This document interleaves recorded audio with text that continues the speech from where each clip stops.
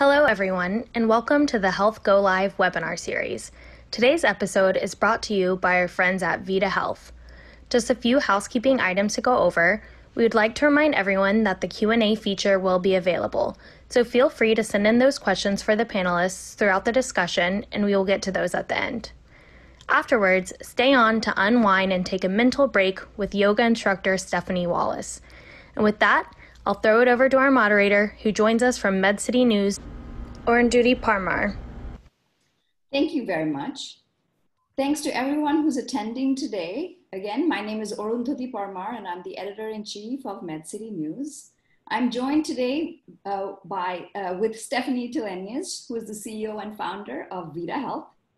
Ilana Schrader, she is the Senior Vice President of Healthcare Services and President of Guidewell Health. And finally, we have Jason Parrott. He is Senior Manager of Global Healthcare and Wellbeing for Boeing. Unfortunately, he wasn't able to join on video, but he will obviously be answering all the questions that I sort of sent his way. So Stephanie, let me start with you and sort of the crux of our discussion today. You know, Eastern medicine has long treated the whole person instead of one physical malady or another. Are we finally seeing a shift in the US that the physical and the mental are sort of inextricably tied? I think we are. In this unprecedented global pandemic, you're seeing a lot of demand for mental health. So we have a polychronic virtual care solution. We typically roll out to an employer or a payer and handle multiple conditions. And when we work with these companies, we'll get an eligibility file and we'll see that maybe 15 to 20% of the population has a mental health condition. And now in this unprecedented time, we're literally seeing 60% of people have depression, through a PHQ assessment, or 45% have anxiety. And so we're seeing an escalation during this difficult time. I also think even before COVID, there was a shift and a recognition that you can't treat the physical health without treating the mental health. And if you just look at the statistics in our country, 90% of our healthcare spend is on chronic disease. And typically about 40% of people have one condition, and then 60% have multiple, if you look at co-occurring chronic conditions between mental health and physical health. And those individuals in our country who are living with diabetes and depression are the most expensive in our system, and it's the most expensive for them to handle these chronic conditions. And so, mental health is now really being considered. The stigma is being removed, and people are really accepting the fact that it is truly needs to be treated. It needs to be front and center in the conversation. You're certainly seeing in the millennial generation, all of them are embracing, are really open to mental health. So traditionally in our country, you've seen stigma, cost, and access be a problem, and all of those are being removed during this time. And we certainly have been at the forefront of that, really trying to make it easy for people to get immediate access, reducing the stigma by making it a one-on-one conversation in a mobile app and making it really easy to use. And I think we're seeing now Medicare just came out and acknowledged that teletherapy is going to be reimbursed at the same rate as for offline therapy. And so I think you're really seeing the country embrace the need for this. Can you also break down just a little bit about your text capability? If I'm a patient, if I'm a user today and I've just lost my job and I'm anxious about the future, I also have diabetes or some other chronic condition, what kind of resources are available to me when I'm using the app? Absolutely. So we will we'll provide, if you have diabetes and anxiety, for example, we will provide you with an integrated care plan. So we'll first enroll you probably mostly in a diabetes management program. We'll give you a registered dietitian or a certified diabetes educator. You'll have a digital therapeutic intervention, which is a diabetes management program. And that program will vary depending on your severity. So if you are on insulin, it will be different than if you're on oral med or metformin. And so you'll have the diabetes intervention. At the same time, we'll administer cognitive behavioral therapy, and you'll enroll in a cognitive behavioral therapy program. You'll have a dedicated therapist, and you have text, audio, and video with these providers. We'll ship devices to your home, like a glucometer or scale or Fitbit, whatever is required for your set of conditions.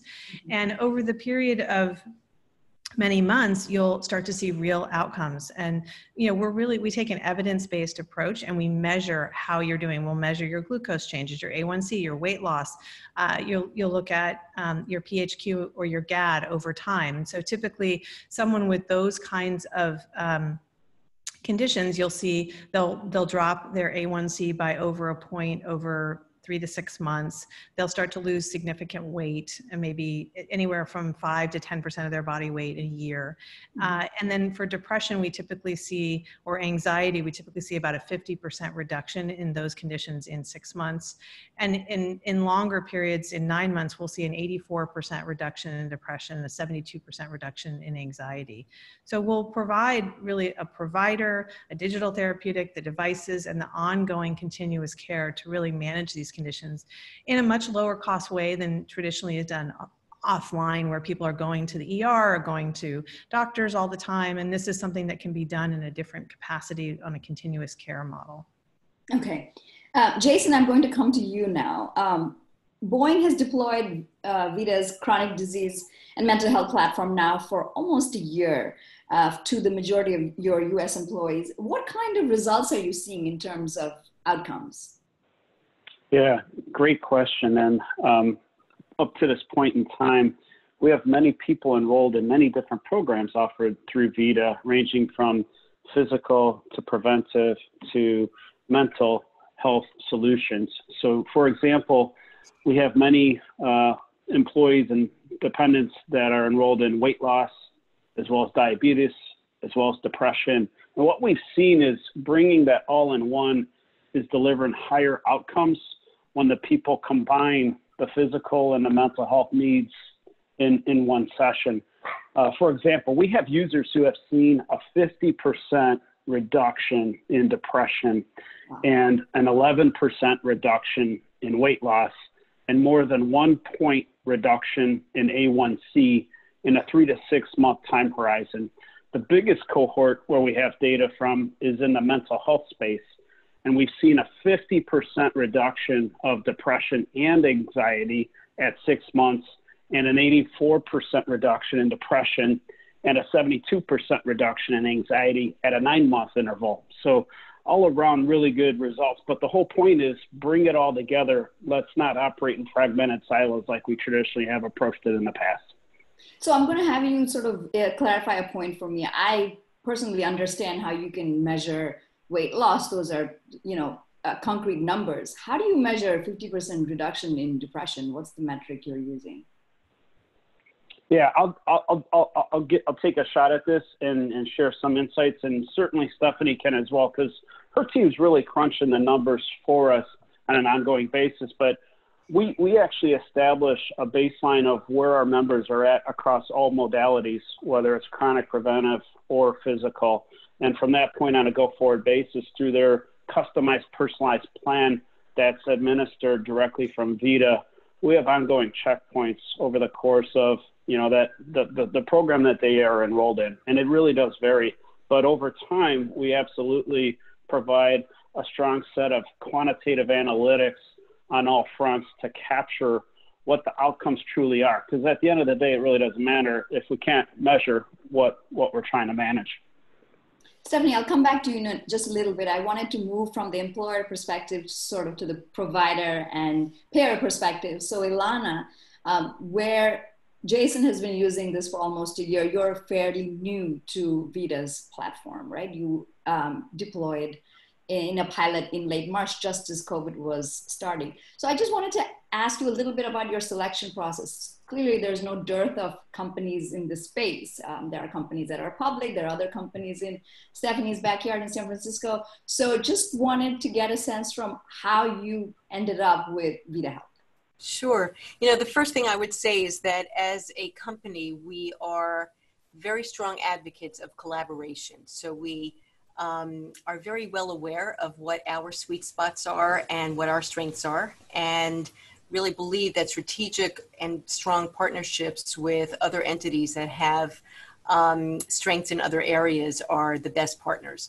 And so there comes Stephanie and Vida, and we had just a great chemistry between the individuals who are leaders in both companies, and certainly the mission of Vita aligns very, very closely with ours. And the Vita approach to the holistic patient and the holistic care of individuals is exactly what we're all about as we live by our mission to improve the health and well-being of our communities. And so it was a great marriage. But very specifically, as this discussion has already revealed, truly, when we would traditionally look at companies that look at various chronic illnesses, first of all, they're often one chronic illness at a time. But understanding that there are co-occurring chronic illnesses, and that in many, many, many instances, those chronic illnesses, those chronic physical illnesses are accompanied by chronic mental illness as well, is really important to us. And how Vita goes about attacking that and addressing those issues was very much in line with how we see the approach that is necessary. So Stephanie, I'll come back to you again. If you could again pinpoint a little bit more for us how you are measuring the reduction in anxiety and depression. I think that's really key. Sure. I'm happy to talk.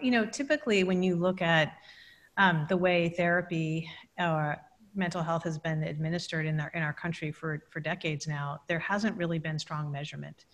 And what the advantage of these digital therapeutic and virtual care interventions now is we're bringing real data to and not just us, but all, every company I hope in this space is using metrics. And so we use traditional evidence-based metrics that they use in hospitals. PHQ is a measure for depression. GAD is a measure for anxiety. We also we have a myriad of other measurements. We look at the therapeutic alliance and whether the relationship between the therapist and the individual is actually working. We look at PAM scores, patient activation measures, which are often used in hospitals. So we will, throughout the product experience, if you come in and you start with a therapist, we'll assess your level of depression at the starting point. And then every 2 weeks, we are administering new surveys and tests to understand where you're at. And we do this throughout the experience so we can show the reduction in the anxiety or depression as an example. And we're really trying to take an evidence-based approach because we believe that you can intervene with a series of text, audio, and video sessions with a therapist, and then you can really reduce the incidence of the condition, and then you can stop therapy, right? Whereas in the past in our society, there's this impression that you keep going with a therapist for a very long period of time, and you're not sure you get outcomes. And what we're saying here is, no, we're actually going to get outcomes. We're going to measure outcomes. We're going to really make sure that this is an efficacious, effective intervention. Got it. Jason, I'm going to come back to you once again. Employers have been investing in sort of benefit management programs. Obviously, Vita Health is different from that because you are providing it as a benefit, but it's focused on chronic disease squarely and the mental challenges that come along with those diseases. But from an employer perspective, do you see these sorts of benefits programs as a tool to retain employees? Are you actually seeing a lowering in your healthcare costs, or is it too early to ask that question? Yeah, no, it's a great question. And I'd say philosophically and strategically, we've historically looked to bring innovative solutions to benefit our members as a hook to attract and retain top talent. So starting there, that's the premise. And then over time, what we've certainly tried to aim for is demonstrated proof that we can make a difference by impacting trend on medical and pharmacy and mental health in a positive way. What we have been able to, I would say, quantify over time is definitely a decrease or a medical cost savings outcome that's, in a good way, impacted our trend. So when we think about, those members that might have diabetes, for example, if we're able to lower their A1C level 1 full point and get them below a 7, let's face it, they're going to have fewer emergency room visits and hopefully fewer hyper and hypoglycemic events. So managing that condition better almost has a multiplier effect in a good way to the other comorbidities or health conditions, whether it's mental or physical, that they might also be trying to better manage as well. So overall, you know, it's a positive, you know, not just on the individual's quality of life, but also we do see that correlation based on the quantified medical claim cost savings that we yield over time. And then again, from an employer perspective, what we hear when we talk to hospitals is that they really are, you know, reluctant to use point solutions. They want to go to a vendor that can provide multiple things. When you look at your employee healthcare costs, are you deploying more point solutions, or you'd rather go to someone like Vida that has the ability to manage multiple chronic conditions and take on mental health as well?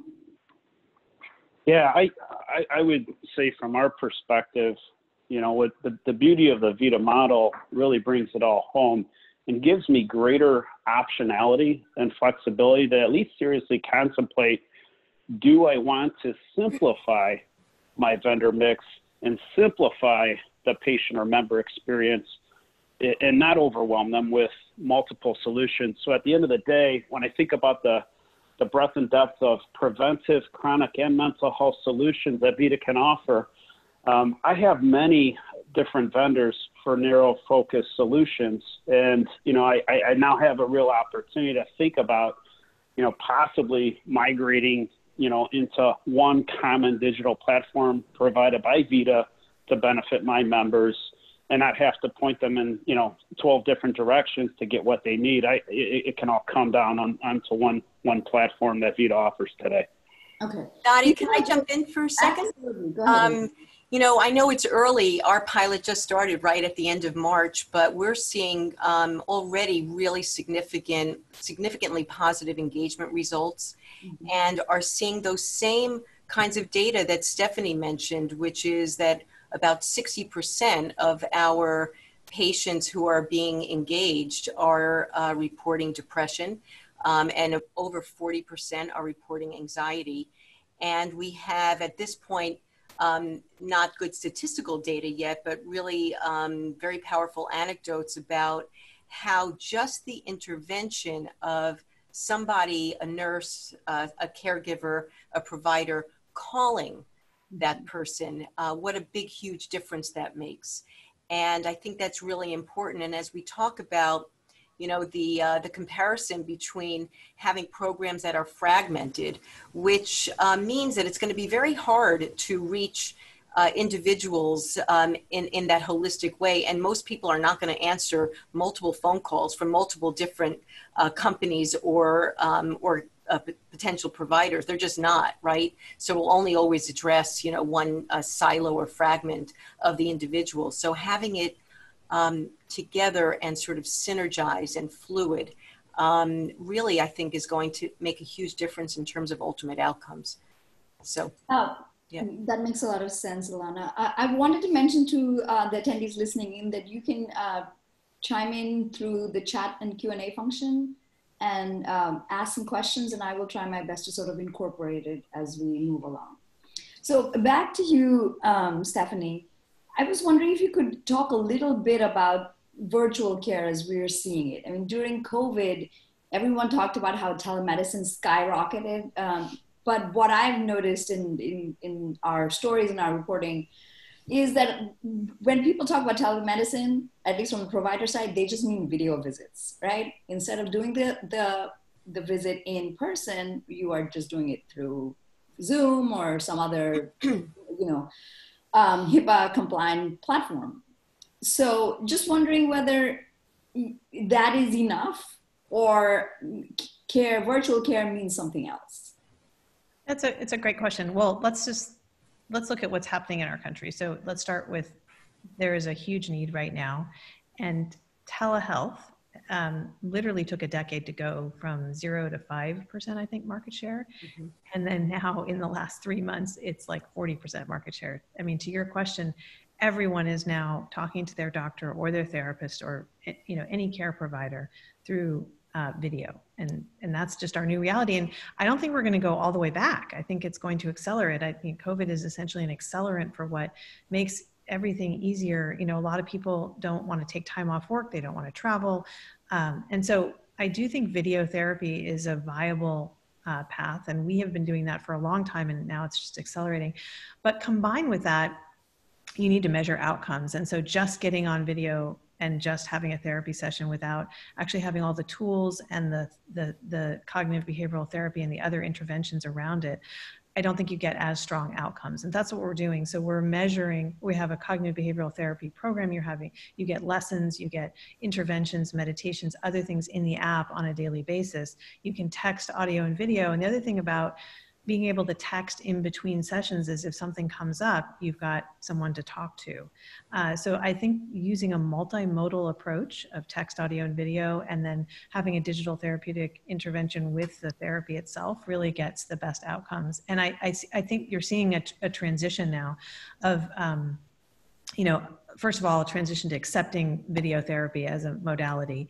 And then now accepting the notion of really handling your healthcare like we do many other things. I mean, think about, we shop, we buy groceries, we watch videos, we do everything on our phones these days, but we haven't solved for healthcare. And this is what we're trying to do, is just essentially create an Amazon or Netflix style approach to healthcare for chronic and virtual therapy.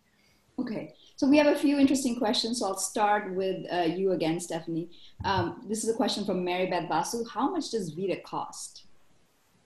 Well, we charge employers based on an engaged user. So if someone comes in and they are using the service, we do charge. We don't actually reveal our pricing openly, but I don't think most companies working with large payers and employers talk about their pricing like that. But we do have, it's all evidence-based and it's outcomes-based, and we measure medical cost savings and ROI. And we only charge for somebody who's actually enrolled. So if you look at the healthcare digital health space, you've tended to see PEPM models and PPPM models. And we're pretty flexible. We're open to all of these models. We tend to try to focus on PPPM because it's paid per member. We also submit claims. So we'll submit claims and bill for all of our providers are essentially billable, their CPT codes.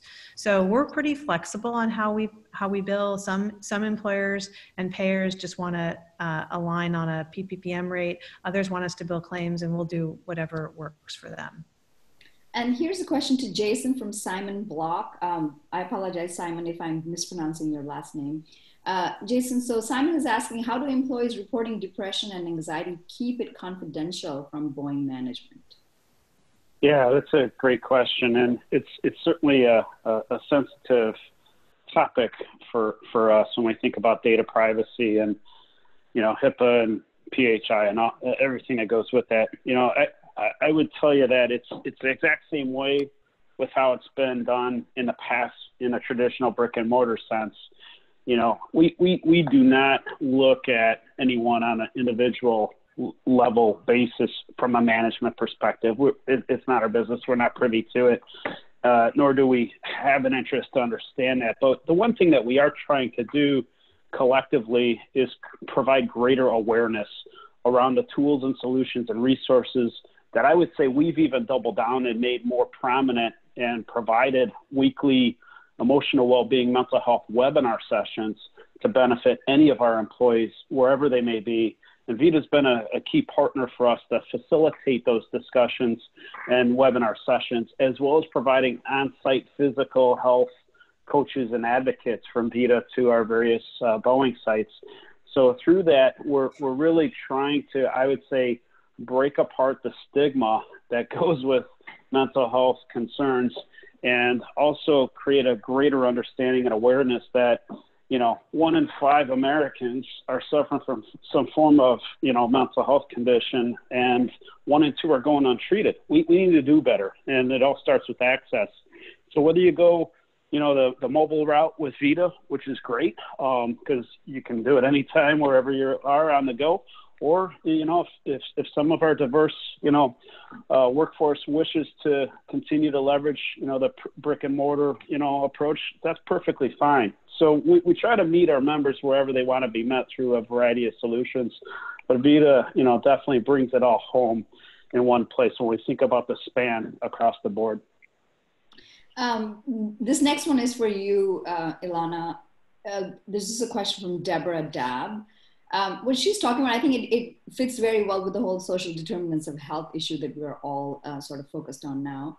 She's saying people who have mental health issues already might be going through a bout of depression or anxiety as an example. They may not be interested or motivated to seek care, instead might choose to suffer in silence. What needs to be done to make sure members stay motivated on a course and get help? You know, first of all, we have to, especially in this environment where social separation is necessary to keep people healthy, well, and safe, we've got to find ways to engage. So we, whoever we are, the support system for any individual, our company, any other resources, need to reach out and make sure to keep engaging people who are alone, feeling lonely and isolated and depressed and anxious. So outreach is so important. We've got to give people ways to stay engaged, again, in other ways. You know, we all have either elderly parents who are alone or other people who are alone for other reasons or feeling lonely for other reasons, but programming conversations with their friends or again, social community resources. I think those kinds of things are really, really important. Encouraging them to, if they can, stay physically active, if their doctors say that's safe for them. Encouraging people to keep their minds active. You know, there are ways you can do puzzles. You can, you know, there are all kinds of ways to stay engaged. Sharing with people funny stories, getting them to laugh, reminding them that there's humor in some of these kind of awful and difficult times are all really, really important things to keep people upbeat and their spirits up. No easy task, but obviously very important. So Stephanie, two quick questions about your product. One is, does VITA provide heart health disease management? And two, is VITA only available through employer or can it be offered through primary care or direct to consumer? Primary care we know, but direct to consumer probably not. That's what I know, but correct me if I'm wrong. I'll answer those questions. I just want to pick up on Ilana's comments on social determinants. It's really important during this time. So with the payers that we're working with, we are referring, we understand that their services that they offer for social determinants, and we refer, our coaches and therapists will refer back to those services. And we are really trying to get people to connect. So we have social groups in our app and we're connecting people. This is a really hard time. So we're really trying to make sure we're there for them. We actually developed a loneliness program that we're sending out particularly to folks on Medicare. And so just trying what we can to connect people during this time for social determinants. And then the other question was, you can download the app. You're right. We don't largely focus on a direct to consumer business. I mean, I think the majority of that, the rationale for that is that most people in the country expect that these kinds of services are offered by their employers and payers. They expect their healthcare to be covered. So that's why we work with businesses, and it's much easier to actually work with a large payer employer and then use eligibility and really get to the right individuals who need it most. And then the other question was does VITA provide heart health disease management? So actually most of the individuals we're taking on right now that have diabetes and co-occurring chronic conditions have cardiovascular risk. And so we do have a hypertension program, and we have done some work with cardiac rehab and cardiac risk, if that's the question. Then there's a question about how the data that you're seeing in terms of, you know, you said that depression, you're seeing 60% and anxiety in 40%. Does that relate to the engaged users? And if so, how does it translate to the general population? Well, this is, again, you know, so typically in the general population, you see 20%, and Jason was referring to this, 20% of people have a mental health condition. It's higher now from what we're seeing in the public data. The data that we referred to in our conversations here is from our enrolled users. So it is, you know, it is people who've chosen to enroll. But I do think if you look at the data out of CMS and others, they're saying there's an increased incidence of mental health right now during this time. Okay, Ilana, why don't you take this question? How is care coordinated between primary care physicians, hospitals, and VITA? Or should this be directed more towards Stephanie? Well, let me answer it almost. Okay. So at least for us, the VITA staff and providers are reaching the members, but as soon as they need to refer those patients to someone else, either a therapist or for us, it might be our behavioral health providers, they make that connection. Or they would make the connection with us and we would make the connection. So there's a pretty smooth communication between the different entities. You know, generally speaking, when we engage partners like VITA to help us coordinate the care for our members, we always want to keep the primary care doc in the center of that and keep that that physician involved, engaged, and informed of what's going on with the patient. So we strive very, very hard to not disengage or cause disengagement between the patient and his or her physician. And Jason, I'll come to you. This is just out of curiosity. Does Boeing have any primary care on-site clinics at all, or is it all the traditional way where patients have their own doctors outside of the Boeing system? Yeah, great question. We have roughly 11 on-site clinics for occupational health purposes only today. So we do not offer non-occupational health on-site clinics at the moment. Okay. That would include primary care physicians and other services. But it's an area that we continue to assess and monitor as we've seen growing market traction in the employer space with bringing non-occupational on-site clinics forward. So the reason I asked was there was one question about how do you decide or who decides that a person could be eligible for a benefit like VITA Health? Jason, that was so I'll take a crack at it. You know, basically we provide this solution, you know, for physical, so it could be, you know, nutrition, preventive nutrition, weight loss, you know, diet, you know, et cetera. And then on the mental and the chronic side, you know, there's a number of various solutions, many of which Stephanie touched on already. And it's really up to the member at Boeing to decide what their needs are. And through the dialogue that they may have with, let's say they start off with a health coach for physical goals that they want to establish around weight loss. During the course of those interactions, it may turn into an opportunity that the member may articulate that they might have around depression and anxiety. So it's really up to the member to first enroll, get engaged, and, you know, work, you know, with their VITA partner to, you know, take care of whatever needs they may have across those three areas.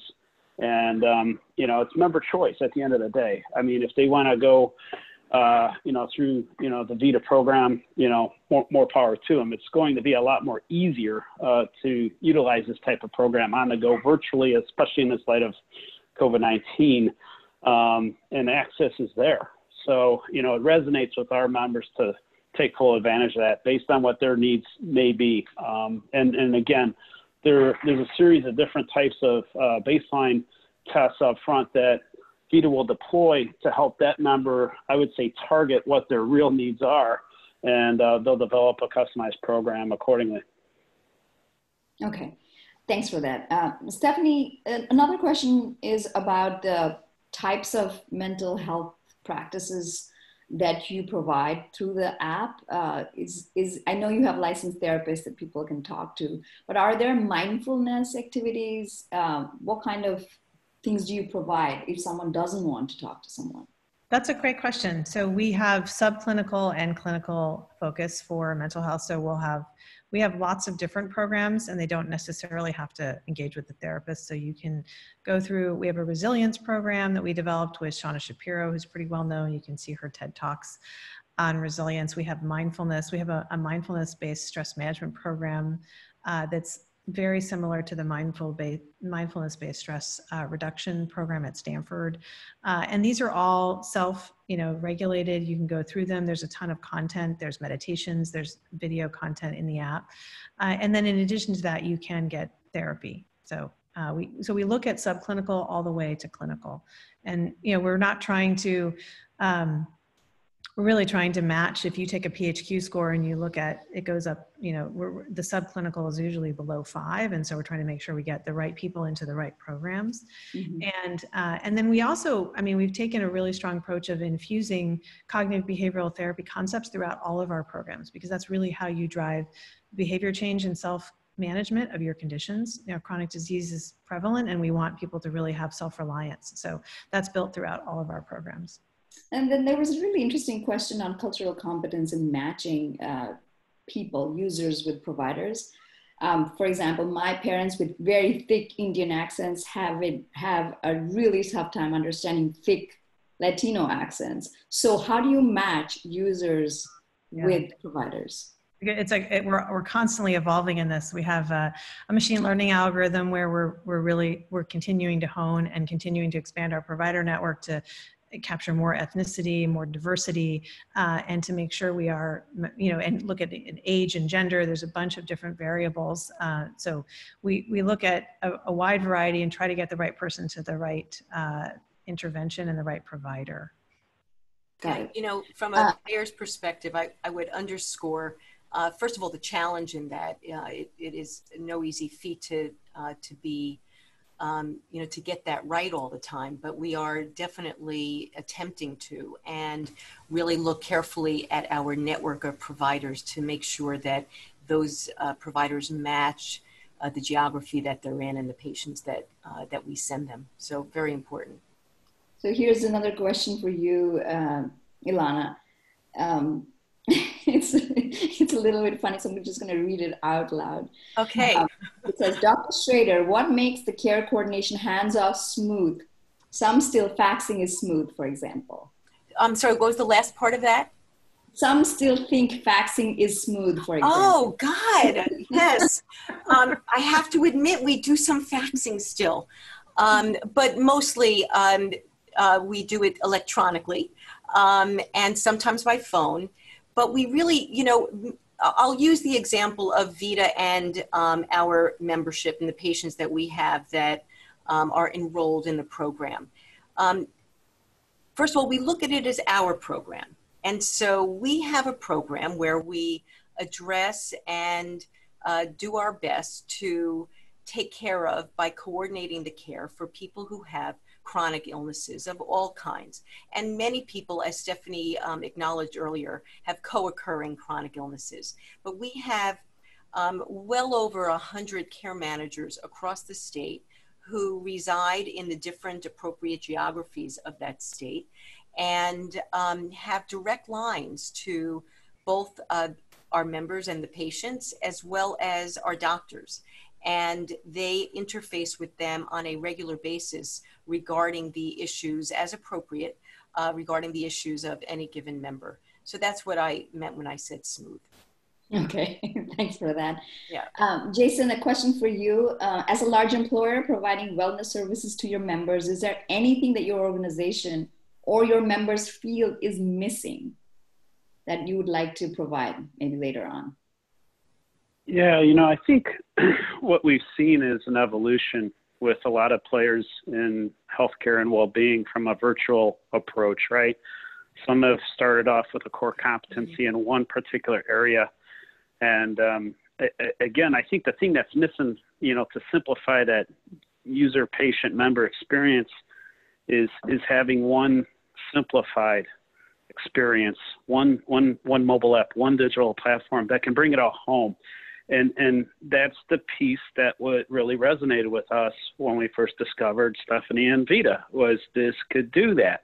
And I think as we've seen over the last 5 years, there has been an evolution with various players in the market today, and Vita's no different, where they're going to continue to evolve their portfolio of solutions. And that's a great thing, because I think it will bring more, solutions to help our members and others have a simplified experience, and hopefully with really, positive outcomes. So that's the thing. And when we think about where do we want to go, that's really where it's at. And a lot of roadmaps that we've seen and that we've shared our feedback with in the market is that's really aspirationally where we want to get to, is not having multiple hubs and multiple single, narrow solutions, but ideally one platform that can do everything in a really good way. So that's maybe more aspirational, but Vita is really front and center when we think about the multitude of chronic preventive and physical solutions that we can leverage all in one today. So this one's for you, Stephanie. How does Vita compare with Omada and Livongo and their chronic management offerings? You get a chance to throw some mud at your competitors. Go ahead. That's a good one. I'm sure that's maybe one of their competitors is online. He's anonymous. I'm just kidding. Well, I'll just start from the beginning of why I started the company. That might make more sense. So I spent a long time in tech. I was at eBay and Google for a long time and building products that scaled to millions of consumers, and was used to doing everything on my phone. And my father was sick and he had multiple chronic conditions. So he had diabetes, obesity, and of course they're very much correlated. And then he had COPD and CHF, and they were more mild. And then he had depression. And so I was just really struggling with, why isn't there like this really simple solution for him where there's remote monitoring, there's coaching, there's accountability, there's a connection to his PCPs. He had all these different doctors he was seeing. And it was so, I couldn't believe that nothing existed in this space. And there was no, every other consumer space has been Amazonized, if you will, or built into a very consumer-friendly experience. And I just didn't see that in healthcare. And from the beginning, I thought to myself, you really need to have one place, and an individual doesn't want to have 5 apps, one for hypertension, one for diabetes, one for mental health, one for COPD, it would just be too much. He wouldn't do that, right?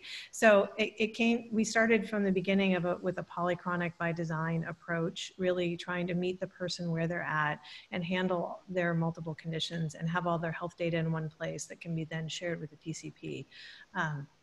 So I think that's how we're unique. And, I don't know the depths of all our competitors and all that. I'm not going to go through each one of them. But we did start from a different place. And we also have built a really strong network of providers across 50 states. And so we're able to cover a wide range of individuals for large employers and payers. I just have a fact, and correct me again, Vita, if I'm wrong. If I remember correctly, Livongo and Omada started in diabetes and then added pieces, including the mental health. Vita had mental health from the start, correct? We did. We built it. We built it in the second year of the company. Yeah, we started with cardiometabolic syndrome, and we did cardiac rehab and diabetes, and coaching for mental health came second, because really what happened is, and we knew we wanted to build it, but we had to start somewhere. Mm-hmm. And I knew from the beginning that you had to have it in one place because of my father's experience. And then what we actually saw was a lot of the patients we had co-occurring chronic conditions and co-occurring anxiety and depression. And we literally had our coaches and RDs coming to us and saying, I can't treat the diabetes without treating the depression. And so we had to go very fast to get the depression in place. And that's when we built cognitive behavioral therapy. Staying with you, for any digital health startup, whether to integrate with the EHR or not is always a big question. So there's a question from the audience that says, does the Vita app share data with any of the electronic medical records in the market? We do share data back. We share data back with PCPs. And other providers.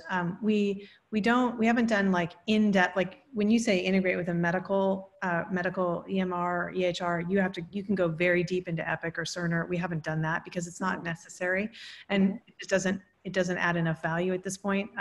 Really what doctors want to know is they want to know, since the last time I saw the patient, how is their A1C moved? How is their blood glucose looking? How is their weight? Like all these metrics, and we can easily share that with the doctor.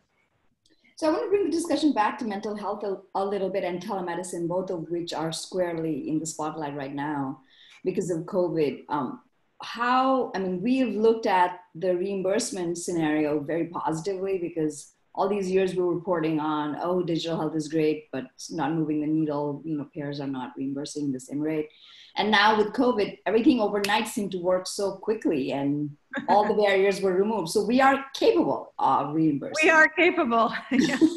Now the question is the cow out of the barn and can't close the door anymore? I can't imagine people coming back and saying we're not going to reimburse telemedicine, mental health or other things once the pandemic, once, it's so hard to say once when we're setting records every day, but when, hopefully soon, this thing gets more under control.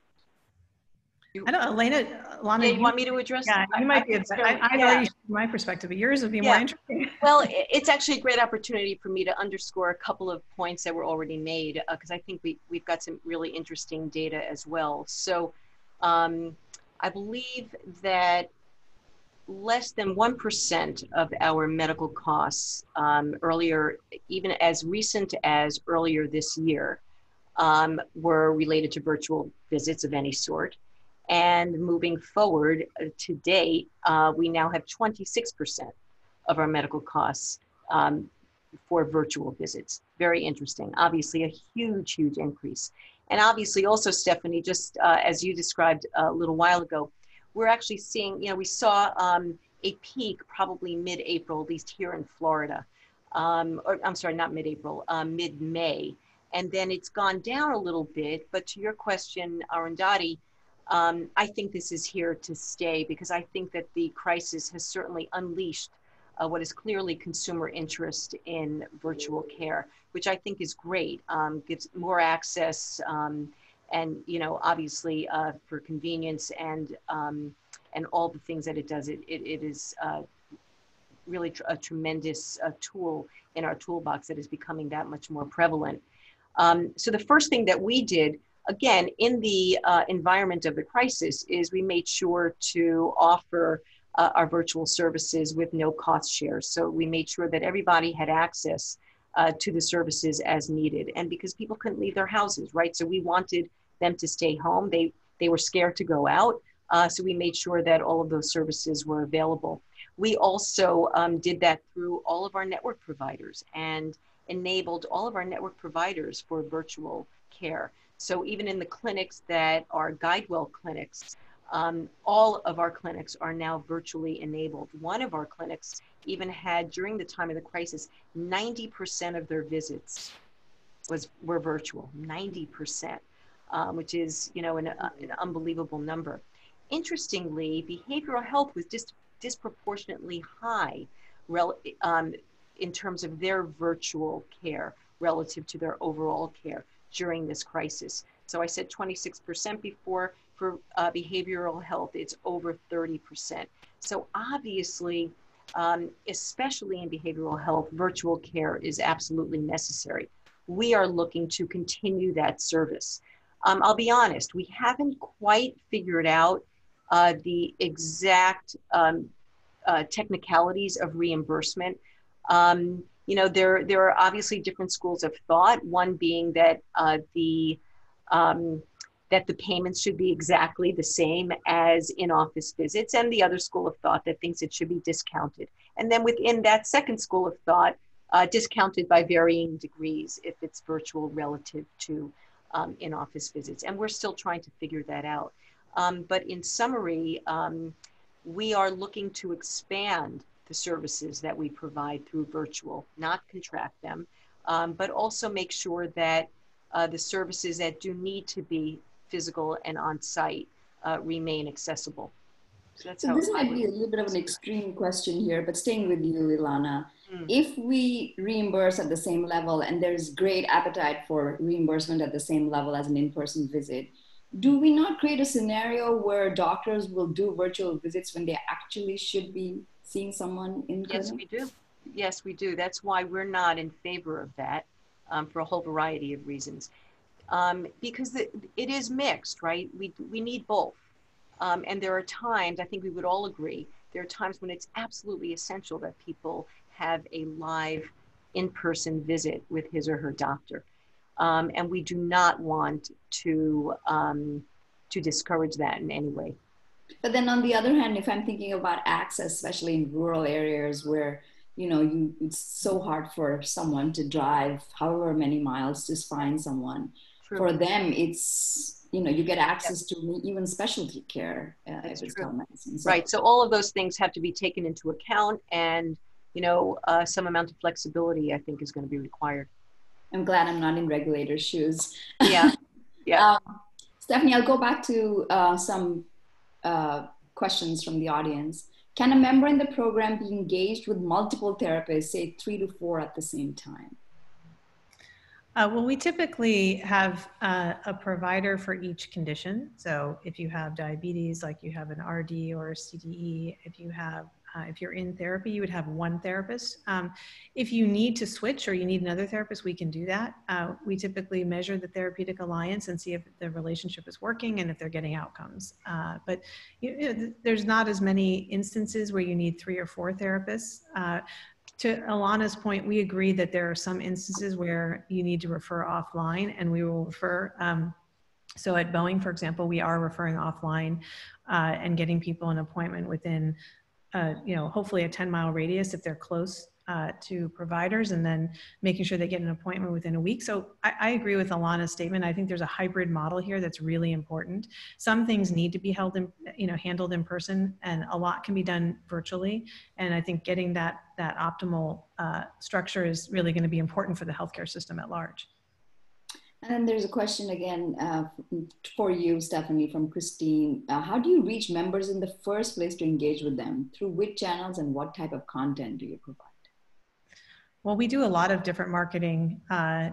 We send emails, we do on-site events, we partner with our employers and payers to look at the best channels for them. We'll use mailers to the home. Obviously everyone's using social media these days. And we have outreach through calls. I mean, we use every actually marketing vehicle available to us in a population. Jason, I'll come back to you. I haven't asked you something in a while. So both Ilana and Stephanie talked about the social determinants of health. And I'm wondering, as a large employer, do you see that as something that you need to address, or do you think it's mostly for providers and payers to sort of look at? Yeah, no, it's a shared responsibility. We fully expect our partners across our benefit supply chain to work with us and identify opportunities to do better on social determinants of health. And we've had a focus on this area for a few years now, and it continues. And, the single thing that I think is really opportunistic for all of us, not just on this call, but beyond, is, looking at how we can do better around diversity and inclusion. When we think about zip code being the leading factor of disparity on access and longevity for lifespans and stuff like that, how can we bridge those gaps and disparities in a positive way together, and more acutely focus on those opportunities holistically. So those are efforts. I mean, when we look at our members, we have a very diverse mix of people that are in urban, suburban, and rural locations. So it really does vary greatly on how we can improve access and help everyone out in a positive way. Ilana, this is a question for you. Do you anticipate that total spend on behavioral health will be significantly increased given the uptake seen for virtual behavioral health, even if reimbursement is discounted? Well, I'd actually, I do think that the expenses for behavioral health will go up. I actually think that's a good thing. I think it is undertreated now. And I think that we want more people to get treated for their behavioral health issues. So I see that as a positive. So we're coming close to the top of the hour. I wanted each of you to sort of talk about what you've learned in these last 6 months that seem I don't know, as long as a year. And then maybe we can take a couple of last questions from the audience. Stephanie, I'll go with you. I've just been blown away by human resilience in this country and how fast people are innovating to solve quick problems. So, you know, the country's moved to virtual so fast, and both Florida Blue and Guidewell and Boeing have done that too, and we've all embraced change. And I'm just impressed with our whole country for how fast we've moved. At least the people on this call. I think we've moved fast. Ilana. You know, I think we've learned so much from this really awful time, actually. We've learned about virtual care. We've learned how to put that in place and the incredible interest in it by consumers. We've also learned that minorities have been disproportionately impacted relative to this virus and have had to really look under the covers at why, especially in this environment of social injustice that we're all dealing with, and I think really gives us an opportunity to address issues that we had heretofore maybe been afraid or not known to address. So it's been a very interesting learning time for, I think, all of us in many regards. It's funny you mentioned that, because I think there's just a few days ago, I was seeing a Twitter thread which said, social determinants of health is just a fancy word for systemic racism, which I struck a nerve for sure. Well, I will add, it is striking. I think we all knew this, but the data for individuals with COVID is overwhelming, right? So it's overwhelming, and it's really, it's a catalyst for us all to act. Right. Minorities. People are not washing their hands, right? As one person put it very inartfully a few days ago, but go ahead. Exactly. I was going to say that the death rate for people with minorities from COVID is double, at least, and that's probably underreported relative to everybody else. So, and that's tied to underlying chronic disease. Right. Exactly. I think one of the things that was stark for me is that this is the richest. Our nation is the richest and most prosperous in the world, but individually we're an unhealthy lot. You know, that was quite striking. Yeah. Jason, any parting words of wisdom?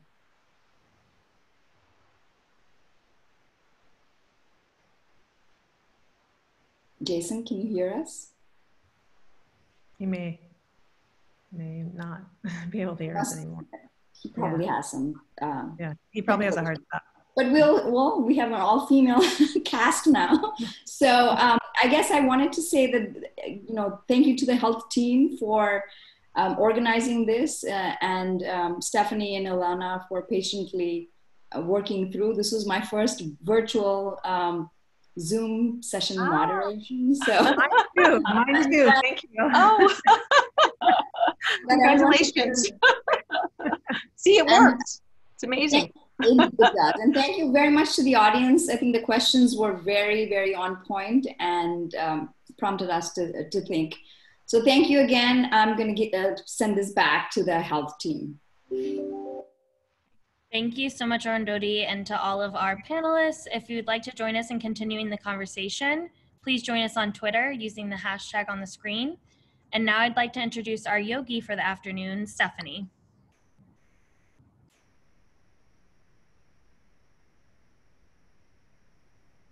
Hello, everyone. For those who are staying for the yoga session, thank you so much to the health team for inviting me here to guide you in just a small practice together. Wherever you are, I want you to find a seat. If you can sit on the floor, that would be great. If sitting cross-legged is really uncomfortable, then maybe just having your feet planted out in front of you, maybe sitting up on a pillow or something to have your hips elevated above your knees would be really great as well. And we'll just start with our hands face down on our legs for a moment and close down the eyes for a couple of deep breaths together. Let's take a deep breath in through the nose, fill all the way up. And open the mouth, exhale.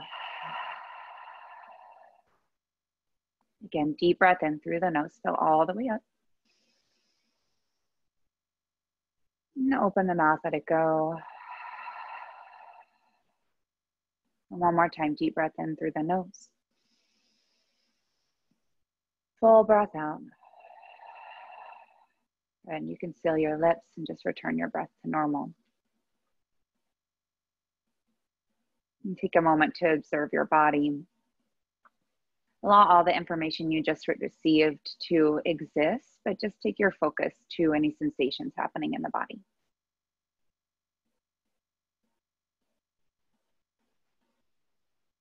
As we gently start to flicker open the eyes, we'll stretch the arms up overhead. And on the exhale, we're going to twist over to the right. So your left hand's going to come to the outside of your right knee. Your right hand is behind you. Try to keep your spine up really nice and tall so your heart's reaching forward. Your gaze can stay forward, or maybe you turn the chin towards your right shoulder if that's all right on the neck. Each inhale, find length with the spine. And each exhale, twist just a little more. And start to come back to center with a big inhale. And on the exhale, twist to the other side. Right hand to the outside of your left knee, left hand behind you like a little kickstand. Each inhale, find length. Each exhale to twist. Inhale again. Stay for the twist and exhale. And start to come back to center. Stretch your arms up overhead. And then we'll take the hands down and in front of you and roll onto the hands and knees to find your way to a tabletop shape. So just stacking your wrists under your elbows, under your shoulders, and your hips are over your knees here. Try not to lock out your elbows here. So get yourself really nice and strong in the arms. Long spine, gaze just slightly out and in front of you. On your inhale, lower the belly as you lift your gaze and tailbone for a cow spine. On your exhale, press the ground away as you hollow out the belly. Take your gaze to your navel. Inhale, heart reaches forward as you gaze up. Exhale to round the spine, press up and away for cat. And one more time, inhale, heart reaches forward, spine curves. Exhale to round through the spine. Go ahead and take a few more deep breaths here. So maybe you keep going through that linear movement of cow to cat, or maybe you start to move the hips from side to side, anything that feels nice in the body. Again, you're not on video. You can get really weird with it if you like. If it feels good to flutter out the lips and let some tension go from the face, you can do that as well. And once you've moved around, even out your movements, I'm going to take the big toes to touch, knees out a little bit wider as you send your hips towards your heels for a child's pose. So let your forehead relax on the mat. Your palms can relax down on the mat. Maybe you take just to gently rock your forehead from side to side. Massage of the third eye center to release any lingering thoughts, expectations, judgments.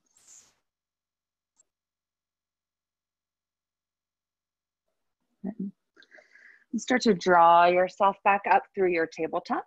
We'll tuck your toes, lift your hips up and back. Find a quick downward facing dog. We're not going to stay here for very long, but I want you to find a little bend into your knees so that we'll start to walk your hands back to your feet just for a forward fold at the back of your mat. Now make sure your knees stay bent so you're not stressing out your hamstrings or your low back here. And if your hands don't reach the floor, no problem at all. Just let your arms kind of dangle, let your head dangle as well. Shake your yes and no. If it feels good, you can also grab opposite elbows here to create a little more weight. Again, try not to lock out your knees, bend them as much as you need to so your heart is reaching towards your knees here. Maybe you find a moment to kind of sway side to side.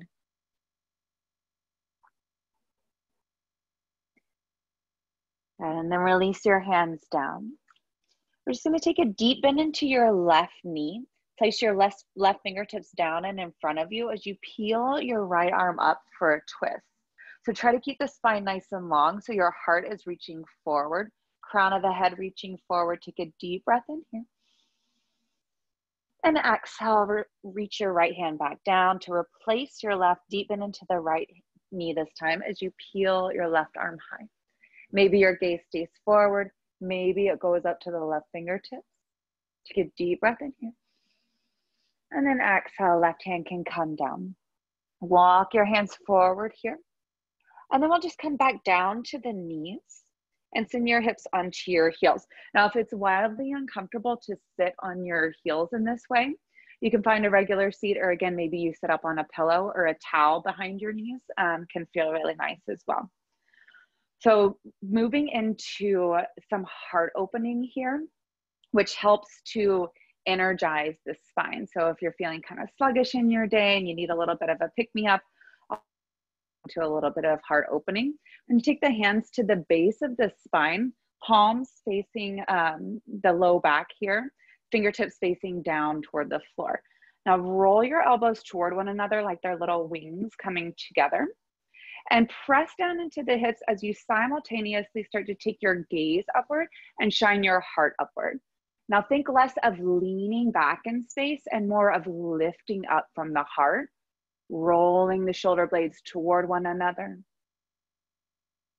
Good. Take a deep breath in.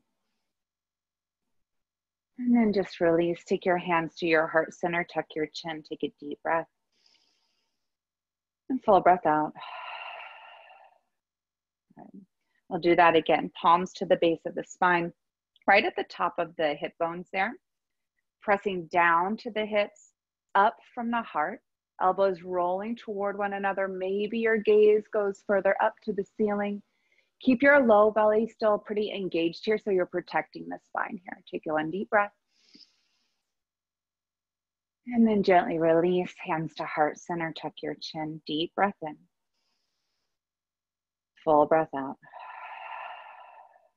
And I'll try this one more time. So you have the option to keep the hands at the base of the spine, or maybe you just walk the fingertips right behind you a little bit if you want to find a little more space. We'll roll the shoulder blades in toward one another as you lift from the heart space. Good. Maybe the gaze goes upward. Try not to surrender the neck back so you can still breathe really easily here. Good. One more deep breath.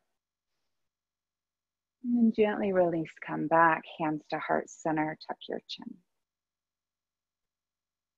And we'll slide the heels out from underneath you as you find your way back to a seat. Take your right foot, your right knee is going to be bent here. Right foot to the inside of your left thigh. Left leg is nice and long beside you. Take your left hand to the inside of your leg, so almost like you're going to reach for the foot. Wherever on the leg you can reach for it, just make sure it's on the inside. As you start to rotate your torso to the right, and we'll start to reach your right arm up overhead. Now, you want to feel this in the bottom right of your side here, so almost down to the hip. And the further you reach with your left hand, the more you're going to reach that or feel that stretch on the right side. This is really great if we've been sitting a lot. It helps to open up the low back. Take deep breaths into the side body. Don't forget to breathe. And try not to collapse down here. Try to keep the heart open up. And slowly start to come back up. Now we'll rotate your torso towards your left leg. If it feels good, you can have a little bend into that left leg as well. We'll take a deep breath in and then fold the torso over your left leg. Maybe you grab onto the calf, maybe it's the foot, maybe it's behind the thigh here. But go ahead and let your forehead relax down. Maybe you feel that stretch into the right side of the back here.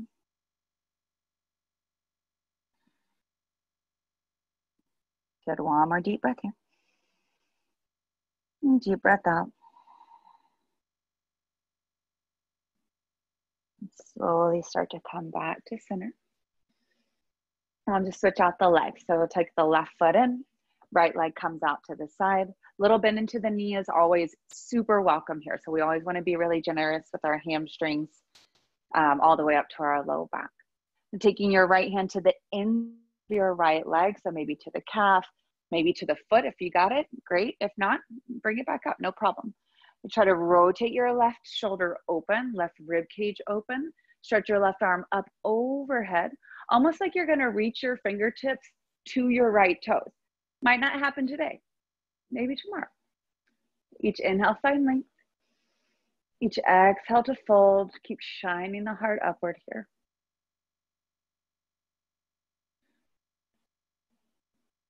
And slowly start to come back to center. Stretch the arms up and then re-rotate to the right side.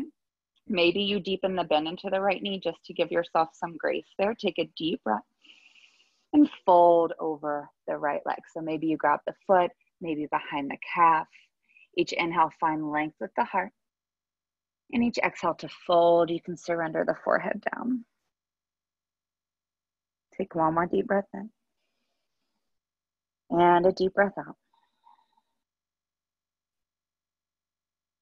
And slowly start to come back up.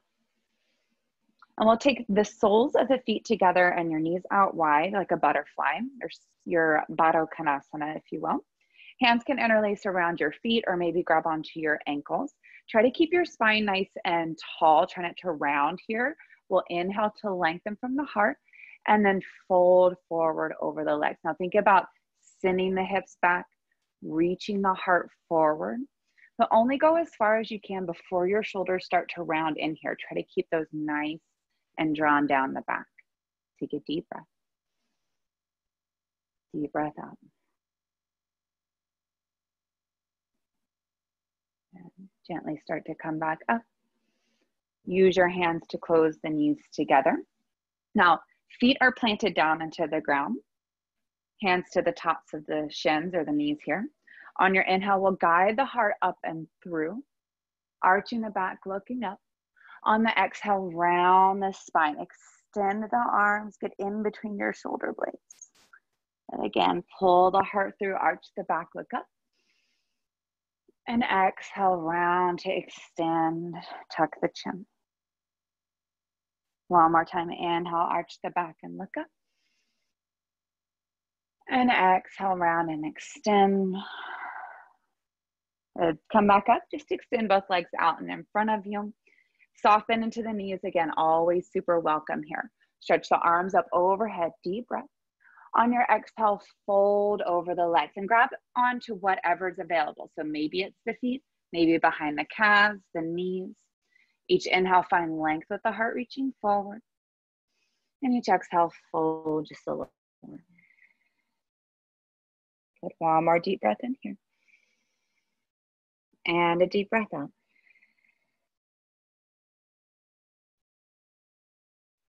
Slowly start to come back up. You have the option if you want to come to lie down or just find a seat for a few breaths together as we close this out. Wherever you are, if you're seated, you can close down the eyes. If you're lying down, maybe you take a hand to the heart or to the belly, or if you're seated as well, you can do that. Find a little bit of connection. Close down the eyes. Can you allow your jaw to soften? Allow your tongue to fall away from the roof of the mouth. Allow the space between your eyebrows to relax and unfurl.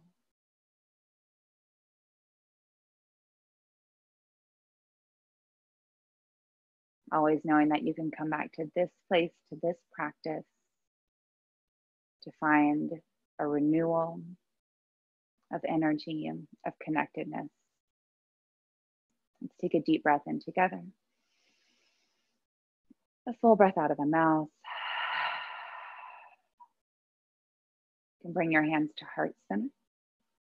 Draw your thumbs up to your third eye. Thank you so much for sharing this practice with me. Namaste. Namaste. Thank you, Stephanie, and thanks for everyone for joining us today. Have a great rest of your day. Thank you.